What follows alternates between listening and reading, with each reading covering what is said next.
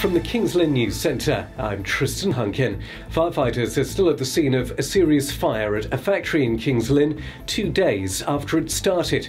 Investigators are still trying to find out how the blaze began at Palm Paper on Friday afternoon. At its height, more than 80 firefighters were at the scene. One person was taken to hospital with the effects of breathing in smoke.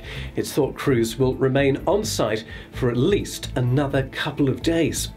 A West Norfolk mum who has been telling of the heartache she went through when she suffered a stillbirth. Going home and all that stuff there and leaving that hospital empty-handed, that was hard, really hard. Now, for the 15th year running, it is Baby Loss Awareness Week, a campaign led by SANS, a support group for families who've lost their babies. It'll end with a wave of light, an event all families who've lost children can unite in together by lighting a candle. A man's been arrested for drug driving and having an axe and lock knife in a car in Lynn.